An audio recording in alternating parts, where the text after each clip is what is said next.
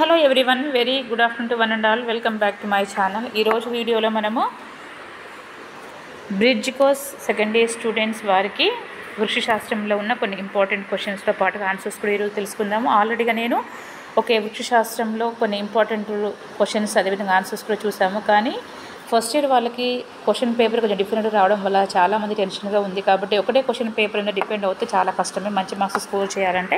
ఎందుకంటే మన 1 ఇయర్లో కష్టపడ్డ బైపీసీ వాళ్ళకి చాలా కష్టమైనప్పుడు మన 1 డేలో 2 డేస్లో కష్టపడ్డ వాళ్ళకు కూడా మనకు అన్ని మార్కులు రావకపోవడంలో కూడా ఆశ్చర్యం అనేది కూడా ఉంటుంది. కాబట్టి నేను ఇంతకుముందు కూడా చెప్పాను 2-3 మెంబర్స్కి కూడా ఈ క్వశ్చన్ పేపరే కాకుండా ఇంతకుముందు ఉన్న వీడియోస్ కూడా ఒకసారి చూడండి అన్న కూడా పిల్లలు కొంచెం లేటెస్ట్ కావాలన్నారు. అందుకోసమే వారి కోసం లేటెస్ట్ వీడియోస్ కూడా చేశాను. కానీ ఒకసారి ప్రీవియస్గా ఉన్న old version model question papers చూసినట్టయితే మీకు కొంచెం ఐడియా అనేది ఉంటుంది. ఓకేనా? కాబట్టి ఇంతకుముందు నేను చేశాను బాటనీ వాళ్ళకి, అదే అండి తెలుగు మీడియం స్టూడెంట్స్కి బాటనీలో. కాబట్టి ఈరోజు వీడియోలో కంప్లీట్గా బయాలజికల్ సైన్సెస్, వృక్షశాస్త్రం అదేవిధంగా జంతు శాస్త్రము కంప్లీట్ క్వశ్చన్ పేపర్తో పాటుగా ఆన్సర్స్ కూడా ఈరోజు వీడియోలో మనం తెలుసుకుందాము. ఓకేనా? ఇవన్నీ కూడా క్వశ్చన్స్ అనేవి ఇదని 2019 క్వశ్చన్ పేపర్. ఎందుకంటే 2019లో ఓకే నేను 2018లో జాయిన్ అయ్యా. కాబట్టి 2019లో అప్పుడు సెకండ్ బ్యాచ్ పాస్ అవుట్, అంటే ఒక సెకండ్ ఇయర్ వాళ్ళు పాస్ అవుట్ అయిపోయారు. ఓకేనా? తర్వాత 20లో కరోనా వల్ల ఎగ్జామ్ జరగలేదు, 21లో కూడా ఎగ్జామ్ జరగలేదు, 22 ఇప్పుడు ప్రజెంట్గా. కాబట్టి నా దగ్గర ఉన్న 2 మోడల్ క్వశ్చన్ పేపర్సే ఉన్నాయి. ఇంతకుముందు కూడా వీడియో చేశాను. ఇది ఓల్డ్ ఎడిషన్ అన్న కూడా ఏంటిది, ఈ 2 క్వశ్చన్ పేపర్స్ మీరు తరువుగా ఉన్నట్టయితే మీకు మంచి మార్క్స్ అవుతుంది. కాబట్టి ఆ క్వశ్చన్ అనేది మనకు ఇంగ్లీష్లో తెలుగులో లేకపోయినా మనము ఆన్సర్స్కి వచ్చేసరికి ఆన్సర్స్ దగ్గర ఇచ్చాను. క్వశ్చన్ పేపర్ తెలుగులో ఉంది, ఇంగ్లీష్లో కూడా ఉంది. కాబట్టి కొంచెం కేర్ఫుల్గా చదవండి. ఓకే? కాబట్టి చూద్దాం మన సెక్షన్. ఇవన్నీ వృక్షశాస్త్రంలో ఉన్న ఇంపార్టెంట్ క్వశ్చన్స్ ఈ వర్షన్లో ఉన్నవి తెలుగులో. కాబట్టి ఒకసారి చూడండి. సెక్షన్ ఇలా అప్పుడు చాయిస్ అనేది లేదమ్మా. యాక్చువల్గా క్వశ్చన్ ప్యాటర్న్ ఈ విధంగా ఉంటుంది. బ్రిడ్జ్ కోర్స్ వాళ్ళకి 8 క్వశ్చన్స్ ఇస్తారు. అందులో మనం 5 క్వశ్చన్సే రాయాలి. ఇందులో కూడా 8 ఇస్తారు, మనం ఓన్లీ 5 క్వశ్చన్సే రాయాల్సి ఉంటుంది. ఓకేనా? ఇవన్నీ క్వశ్చన్స్ ఒకసారి చెక్ చేసుకుని మరొకసారి. ఓకే, ఈ యొక్క క్వశ్చన్స్ చూసారు కదా. ఇప్పుడు మనం దానికి తగ్గట్టుగా ఆన్సర్స్ కూడా మనం చూద్దాం. ఓకే, ఇందులో కూడా 8 క్వశ్చన్స్ ఉన్నాయి. సెక్షన్లో 1 మార్క్ క్వశ్చన్స్ ఇవన్నీ, ఇవి 4 మార్క్స్ క్వశ్చన్స్, ఇది సెక్షన్ బి క్వశ్చన్స్. ఓకే, ఇప్పుడు 1 బై 1 చూద్దాం. ఒక 10th క్వశ్చన్, అంటే ఇది ఫస్ట్ క్వశ్చన్లో. ఓకే, క్వశ్చన్లో ఉన్న ఫస్ట్ క్వశ్చన్కి ఆన్సర్. ఏ ఖనిజ లవణాన్ని 10 ఆవశ్యక లవణం గుర్తించారంటే దాని రూపం వల్ల కలిగే వ్యాధి ఏంటిదంటే, so which element is recorded as a 17th essential element? Nickel. దీని లోపం వల్ల పెకాన్లో మౌస్ ఇయర్ వ్యాధి కలుగుతుంది. ఓకేనా? కాబట్టి నేను ఆ క్వశ్చన్ పేపర్లో ఉన్న ఆన్సర్స్ చెప్తున్నాను. మీకు వాళ్ళు ఇంట్రెస్ట్ అనుకుంటే అది ఇది 2 కూడా చదువుకోవచ్చు. Okay, no problem. ఓకే, ఇది మన క్వశ్చన్ పేపర్ ప్రకారం చూసినట్లయితే ఫస్ట్ క్వశ్చన్ ఇదమ్మా, 10th క్వశ్చన్. ఓకే, చదవండి. అదేవిధంగా 18 తాళం కప్ప తాళం చెవి పరికల్పన ఎవరు ప్రతిపాదించారు? Who proposed lock and key hypothesis? తాళం కప్ప తాళం కవి పరికల్పన ఇమిల్ షిఫర్, 1884. సో లాస్ట్ పేపర్ చూసాం కదండి, ఇండ్యూస్ రిపీట్ సిద్ధాంతాన్ని. లాస్ట్ మనము ప్రీవియస్ మోడల్ క్వశ్చన్ పేపర్లో కింది 14th క్వశ్చన్ కూడా రావడం అనేది జరిగింది. ఓకేనా? టీ ఫర్ ఫాజ్ ఆకారం అంటే what is the shape of tea for phase? తోక కప్ప ఆకారం. ఓకేనా? జన్యు రూపం, దృశ్య రూపం అనే పదాలను వివరించండి.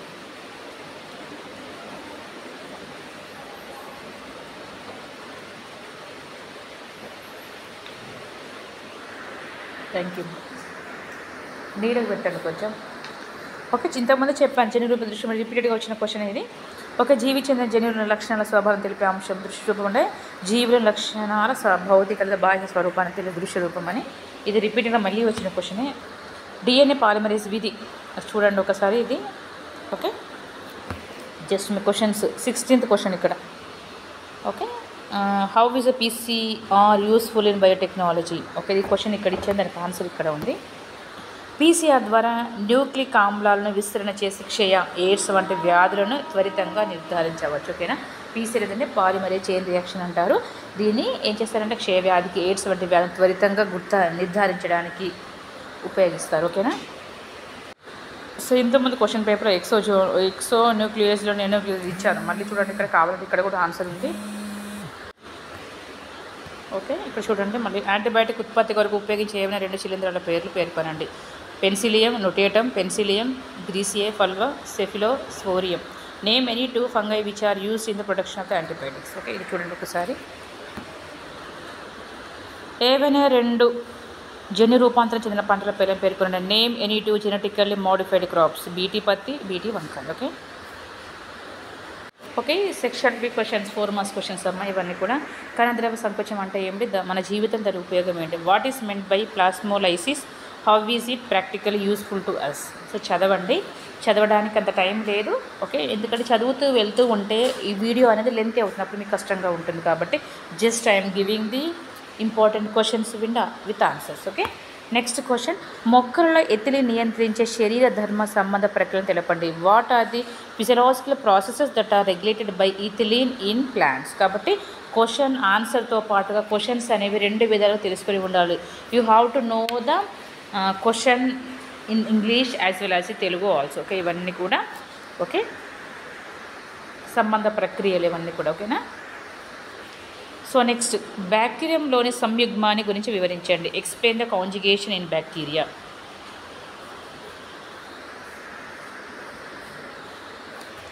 ఓకే, నెక్స్ట్ ఓకే మళ్ళీ ఇచ్చాము ఇక్కడ.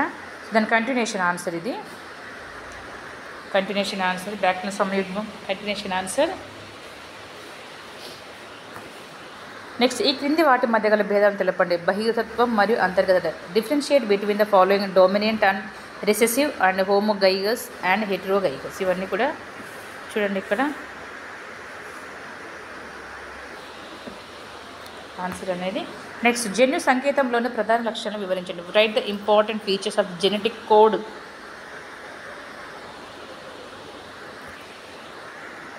రెస్ట్రిక్షన్ ఎంజైమ్ల గురించి క్లుప్తంగా రాయండి. Right short notes on restriction enzymes. Continuation answer.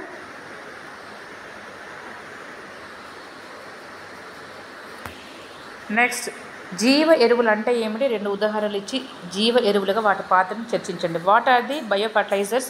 Give 2 examples and discuss their role as bio fertilisers.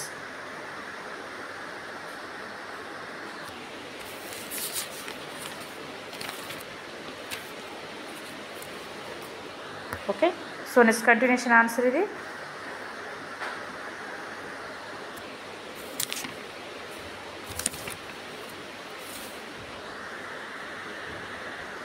Azospirillum, Azotobacter, mycorrhiza ఇవన్నీ.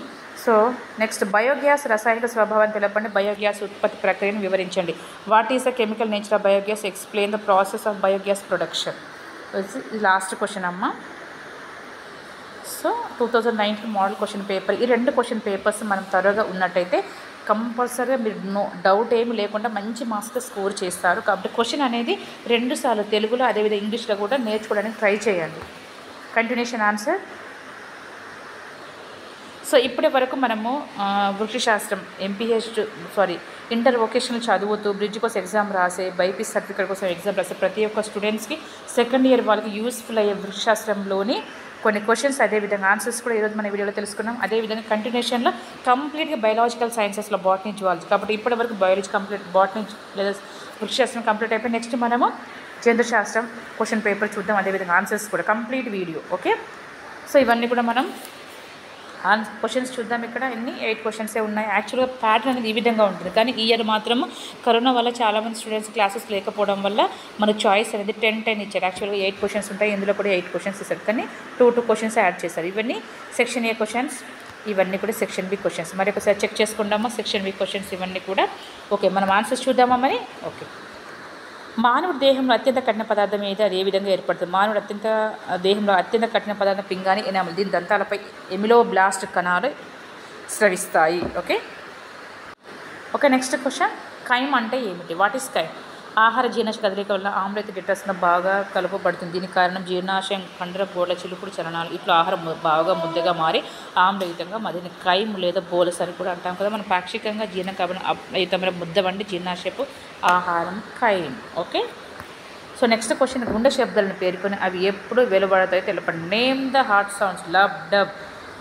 లబ్ డబ్ అంటే ఇది జఠరికల సంకోచం వల్ల వాటిలో పీడనం పెరగడంతో కర్ణిక జఠరికల కవాటాలు మూసుకుంటూ ఉంటాయి సంకోచం వల్ల. ఓకేనా, అప్పుడు రక్తం అనేది వెనుకకు ప్రవహించేది. ఫలితంగా గుండె ఏం చేస్తుంది? మొదటి శబ్దం లబ్ అని వినిపిస్తుంది. తర్వాత డబ్. డబ్ ఎప్పుడు? లబ్ అనే సౌండ్ జఠరికల సంకోచం వల్ల. ఒక డబ్ అనే శబ్దం జఠరికలు సడలించడం వల్ల. ఓకే, ఇది కంటిన్యూషన్ ఆన్సర్. నెక్స్ట్, గర్భవతి అంటే ఏమిటి? ఇది 2 సార్లు రిపీట్ అయిందమ్మా. లేటెస్ట్ క్వశ్చన్ పేపర్లో కూడా అది ఇచ్చారు. సో 5th క్వశ్చన్ కూడా మళ్ళీ ఇంపార్టెంట్, ఒకసారి మళ్ళీ చెక్ చేసుకోండి. గర్భాశయంలో పిండం యొక్క అభివృద్ధిని ఏమంటాం? గర్భధారణ అంటాము. 9 నెలలు లేదా 266 రోజులు లేదా 38 వారాలు. ఓకే. నెక్స్ట్ ప్లియోట్రోఫీ. ఇది కూడా 2 సార్లు రిపీట్ అయిందమ్మా. ఓకే. ప్లియోట్రోఫీ అంటే ఏమిటి? What is ప్లియోట్రోఫీ? ఇది కూడా చాలా చాలా ఇంపార్టెంట్ క్వశ్చన్. నెక్స్ట్ అటవిజంను ఉదాహరణలతో నిర్వచించండి. ఓకేనా? అటవిజంని నిర్వచించండి అంటే define అటవిజం with examples. Okay. Next ఇది లాస్ట్ క్వశ్చన్, సెక్షన్ ఏలో లాస్ట్ క్వశ్చన్ అమ్మ. జన్యుభారం అంటే ఏమి? ఉదాహరణ ఇవ్వండి. What is meant by genetic load? Okay. ఇవి కూడా ఒకసారి చెక్ చేసుకున్న ఆన్సర్స్ అనేవి. ఓకే. ఇప్పుడు మనము సెక్షన్ బి క్వశ్చన్స్. ఓకే. శ్వాస వ్యవస్థ రుగ్మతలను వివరించండి. Describe disorders of the respiratory system. ఆల్రెడీగా occasion చదువుతున్న మెడికల్ ఫీల్డ్ వాళ్ళకి చాలా ఈజీగా, ఎందుకంటే అనాటమీ, ఫిజియాలజీ అవన్నీ మనం మెడికల్ కండిషన్ చదువుతాం కాబట్టి. Okay. Asthma, okay, pneumonia, TB ఇలాంటివన్నీ మనం రాసుకోవచ్చు ఈజీగా కూడా. చూడండి ఒకసారి ఆన్సర్స్ అనేవి. ఎంఫైసీమా, బ్రాంకైటిస్, సో ఇవన్నీ. ఓకే.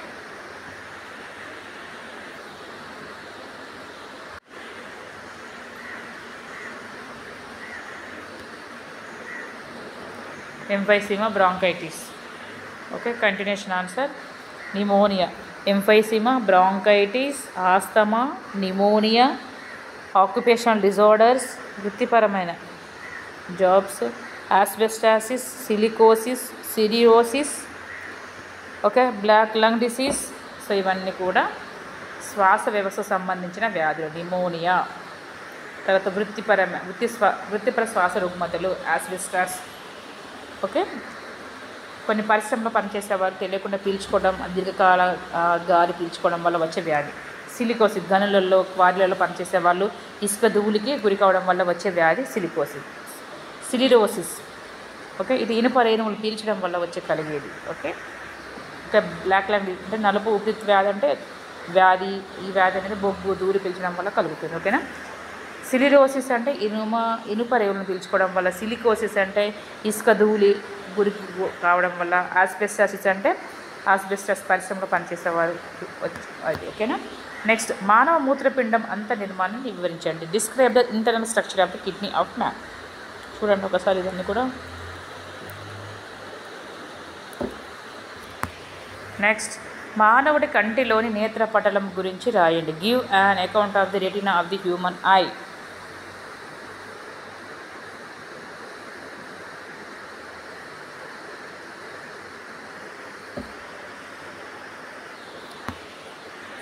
కంటిన్యూషన్ ఆన్సర్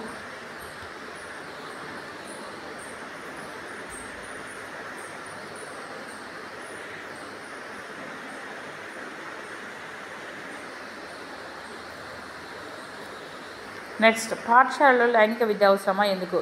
ఈ sex education is necessary in schools. Why?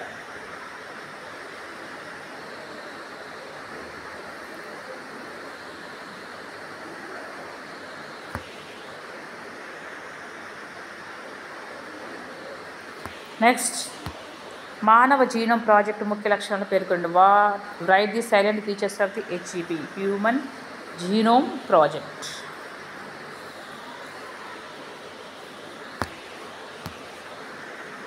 Continuation answer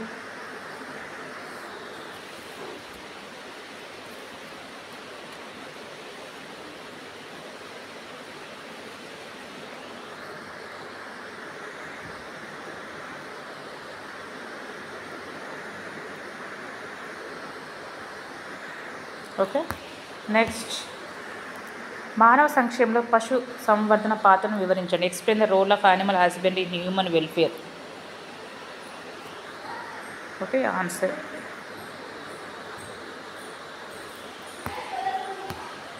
continuation of answer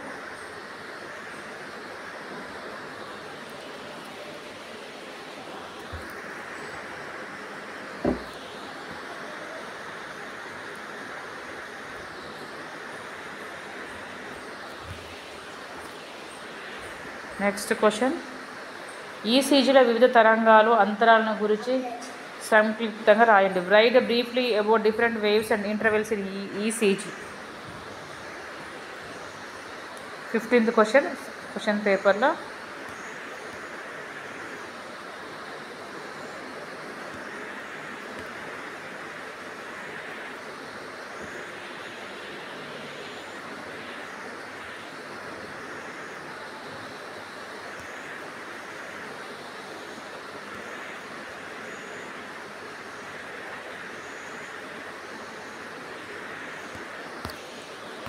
so ఇది లాస్ట్ క్వశ్చన్. సహజ లేదా స్వాభావిక రోగ నిరోధకతలను వివిధ రకాల అవరోధాలను వివరించండి. Describe various types of barriers of innate immunity. భౌతిక అవరోధాలు, శరీర ధర్మపరమైన అవరోధాలు, కణపరమైన అవరోధాలు, సైటోకైన్ అవరోధాలు. సో ఇప్పటి వరకు మనం అన్ని క్వశ్చన్స్ వృక్షశాస్త్రం అదేవిధంగా జంతుశాస్త్రంలో ఉన్న లేటెస్ట్ కాకుండా previous models and very very important expected questions in bridge course examinations for the second year students in biological sciences. ఒక వృక్షశాస్త్రం అదేవిధంగా జంతుశాస్త్రంలో ఉన్న ముఖ్యమైన ప్రశ్నలతో పాటుగా సమాధానాలు కూడా ఈ వీడియోలో తెలుసుకున్నాము. కాబట్టి ఈ రెండు వీడియోలు కూడా చూడండి. ఇంతకుముందు లేటెస్ట్ వీడియో అంటే 2021 to 22 మోడల్ క్వశ్చన్ పేపరే కాకుండా 19లో వచ్చిన క్వశ్చన్ పేపర్ కూడా ఒకసారి చూడండి. ఈ రెండు క్వశ్చన్ పేపర్లు చూసినట్లయితే మీకు ఐడియా అనేది వస్తుంది. రిపీటెడ్గా వచ్చిన కొన్ని క్వశ్చన్స్ ఉన్నాయి. ముఖ్యంగా తెలుగు మీడియం వల్ల చెప్పాల్సినది ఏంటిదంటే మీరు ఆన్సర్ ఒకటే చదవడం కాదు, క్వశ్చన్ కూడా 2 సార్లు ఇంగ్లీష్లో అర్థం చేసుకోవాలి, తెలుగులో కూడా అర్థం చేసుకోగలగాలి. Easily you have to identify the answer by reading the question in English version. ఓకేనా? So I hope this one is maybe helpful. By watching this video you may get the good marks in your examination. Okay, so thanks for watching my channel. Have a nice day.